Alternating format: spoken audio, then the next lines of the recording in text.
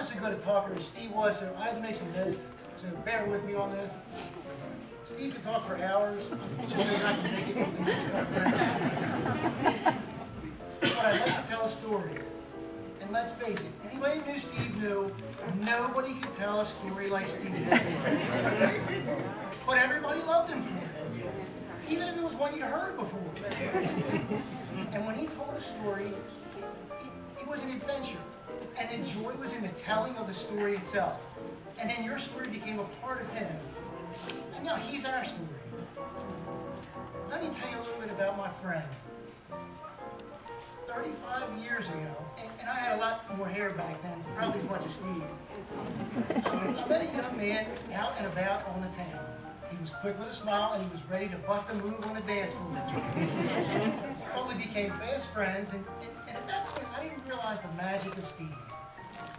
I found out he played the piano, he loved jazz and rag, and eventually both Scott Joplin and Jelly Roll Morton became household names for me.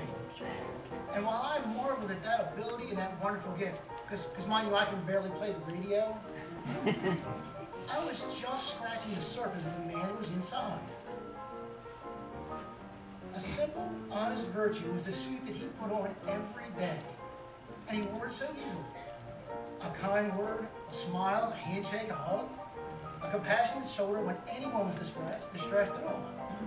A man who could always find the good in someone even when they couldn't find it in themselves. Always a kind word. A peacemaker. A bright light on sunny days and an even brighter light on the days that seemed darkest. Although he really wasn't real fond of actually going out in the sun. Yeah. A man with perfectly groomed hair. And a story. Time passes and days turn into years. Somewhere along the way, our relatives became each other's. My aunts and uncles became his aunts and uncles. And friendship grew into family. But it was really more than that. It seemed to me that as I watched him, he had that special ability that made everyone feel like family. He had an incredible memory for the details of everything about people.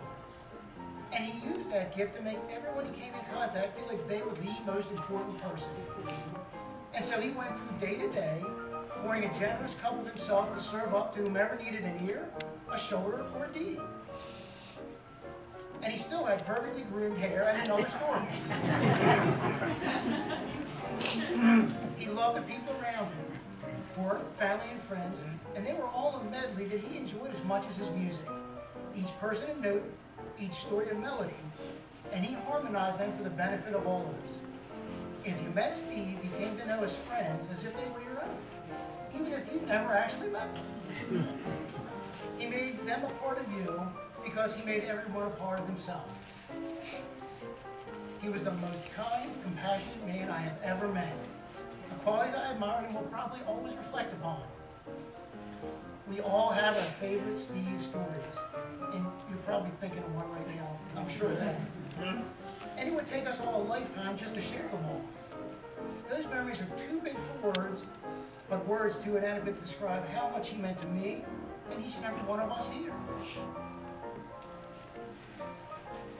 We're the candle that Steve lit, each bathing in the warm glow of his character.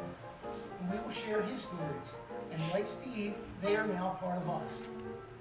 Like everyone here, I will miss my friend and brother, who seemed to be an endless pitcher filled with human compassion, ready to pour glass for everyone.